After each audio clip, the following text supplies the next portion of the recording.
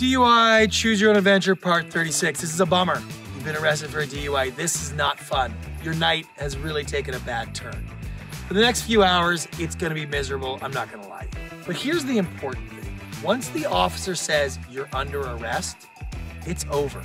There's no talking your way out of a DUI. There's nothing you can say or do to convince him otherwise. He's already committed to the fact that he has enough evidence to arrest you. He can't undo that.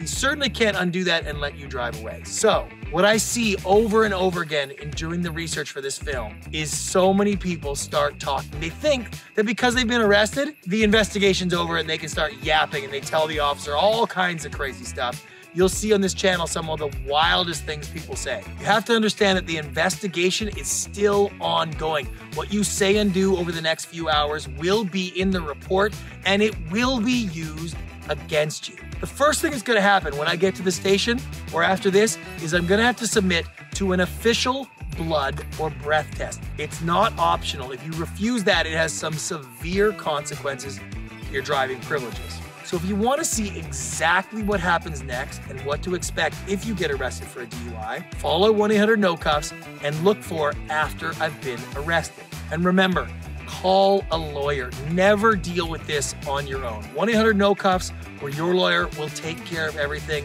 Protect yourself in this situation.